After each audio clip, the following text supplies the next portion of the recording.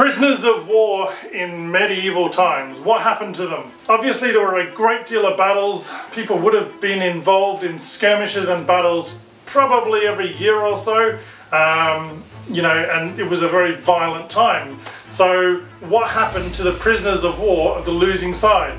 Well, from what we can tell, you had to be ransomed in order to be freed. Ransoming typically was 1 year of your salary, but for those people who didn't have that kind of financial means, typically a lot of these people were executed. They didn't have the means to deal with mass prisoners, and often when there were large numbers of prisoners taken, such as in the Battle of Agincourt, there were great fears about prisoners then becoming kind of like a rebellion in the background, and so often they were simply executed.